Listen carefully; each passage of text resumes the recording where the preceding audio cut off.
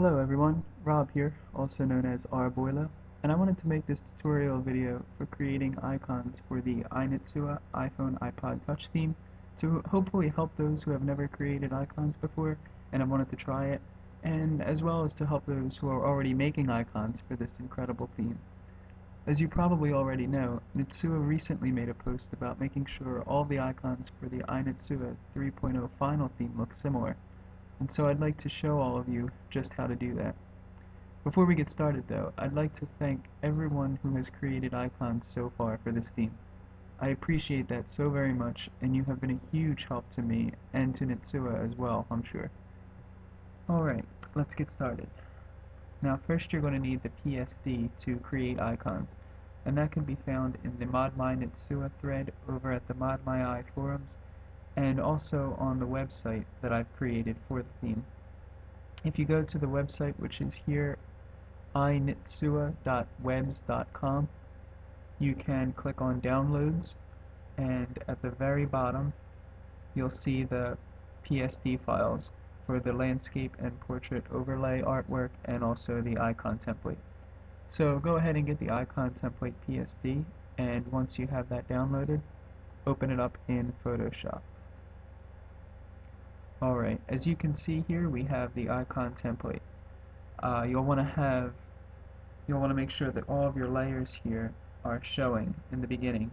I think when you first download the PSD it looks something like that, but once you turn the last layer on, you'll see the bounding box for the icon and also the text saying app name. Okay, so let's get started. Now you can go ahead and do this in any order that you'd like, but I prefer putting in the app name before we get the artwork. So make sure you have your text tool selected here and the app name layer also highlighted, and go ahead and type in your app name. You want to make sure that your font is Neotech and bold, and also by default starting at size 14 point. If you need to make it any smaller, then go ahead and do that, but you want to make sure that the text doesn't go past the left edge of this white box here. So we're going to be doing the Orion's icon for Orion's Legends of Wizards. That's a really long name, so we're just going to keep it as Orion's. Once you have that typed in, go ahead and click off of that layer, and now we need to get the artwork. For any apps that come from the App Store, Luciferco has generously given us this website, which is crossfire.nu/fusen/idb.php. And on this website you can type in the name of any app from the App Store. Unfortunately it doesn't work with jailbroken apps from Cydia or Installer, but any app from the App Store you can type in and click on either small, medium, or huge, and as you can see it provides the artwork for the icon, which is a huge help actually in making images for this theme. Now you can go ahead and save the image to your desktop or your hard drive somewhere else, but you could also click copy image, and I also prefer this method more than saving it to my hard drive, because then I end up with a bunch of random images all over the place. So right click and copy that image, and then go back to Photoshop and open up a new document. And what Photoshop is great for is keeping the proportions of the image that you have copied on your clipboard, so you don't have to worry about that. Just go ahead and click OK, and we're going to paste that to the template here. Okay, we have our icon artwork here and our template off to the side. So what we need to do now is, selecting our magic wand tool, just go ahead and cut out the picture that you would like for the icon in the template. Just be creative on this part. What I like to do is, basically, if it's a detailed image like this, just take out the darker shaded parts, and that way you have a pretty good final image in the end.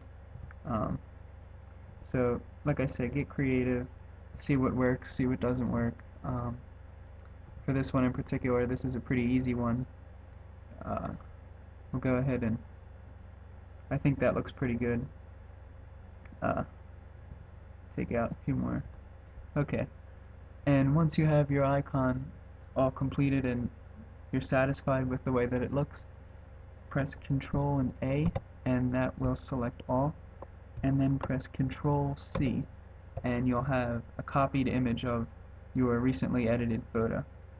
Once you have that copied, go ahead and go back over to the template, and make sure for the layers in the template you are selected Copy this layer style. iNitsua has generously and graciously provided for us all of the work that we need finished. So he has the color overlay effect, he has the 30% opacity, everything that we need for the style of the icon is already finished for us. So as long as you paste your picture in this layer, you should be fine. So make sure that's highlighted and go ahead and press Ctrl V and paste the image in there. Okay, so this is a pretty huge image, that's why we can't see it yet, but we're finished with this now.